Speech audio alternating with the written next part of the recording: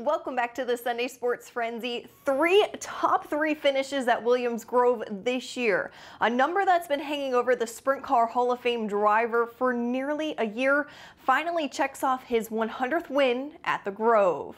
Lance Dewease is the only driver to reach triple digits at the Grove. He collects his 100th Friday night in dominating fashion, jetting to the lead after starting fourth, leading all 25 laps.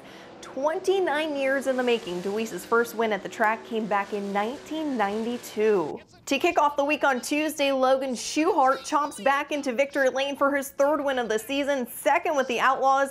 That's the Sharks' 25th career Outlaw win, just 5 wins off of Bobby Allen. Keep your fenders on. The Outlaw late models make a swing to Port Royal for the Billy Vasic Memorial. Chris Madden takes Friday. Trouble on the first lap as Matt Cosner hits the inside wall and collects Donald Lingo just past the halfway point. If you ain't rubbing, you ain't racing, as Madden goes wheel to wheel with Brandon Overton as they battle hard for the lead. Overton brings out the caution. On the restart, York's Rick Eckert challenges Madden. Madden sweeps the weekend at Port. You know, one lane rubber racing is very important to get the position when you can. Ryan Smith on the pole for the 410s. Leaders run into a little trouble in lap traffic trying to pass. Mike and Logan Wagner get Smith on the inside. Mike holds off Logan for his 13th career victory at the Speed Palace. So I'm just going to bide my time here, and as soon as he moved up a little bit, then I got my nose in there. And yeah, when I got to the lap cars, unless they was a lot slower than me, I wasn't going to move up. I was just staying on the bottom, getting a good drive, just hitting my marks the last 5 laps. Chase Dietz caps off an exciting finish at Lincoln for his first win in the Trone 39. And Anthony Macri wins at West Virginia Motor Speedway.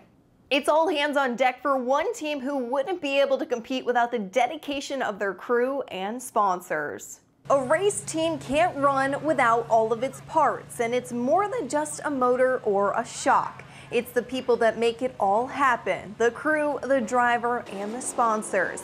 That keeps the 69 running. Well, without my crew, I wouldn't be racing. And after a 60 to 70 hour work week, everything that we work hard for is like for racing. It's just like a way of life. It's just what we did forever. Something Tim Glatfelter fell in love with at a very young age. His dad taking him to a racing show when he was 4. And sure enough, when Tim turned 5, he got his first race car. There was no place I'd rather be but in the race shop with my dad. And being able to share his first 410 win with his dad back in 2008. It's now expanded into an even bigger family with all of his crew right by his side. Working together, sticking together, and even making it a family trip to the car wash after a late night at the track. With everyone's help, just 15 minutes from the time they pull in to the time they leave. As a family and enjoy it. And I mean, we take it serious when we're at the track. We work hard, we want to win. I mean, that's why we go every week. But we know a lot of nights we're not going to win. So we still try to enjoy the nights we don't win, but we always try to get better the next week then too. With being a lower income team, they keep a strict motor program that allows them 30 to 40 races a year, mostly at Lincoln, where Tim has 2 410 wins. Just keep on working, see if we can't get another win here soon.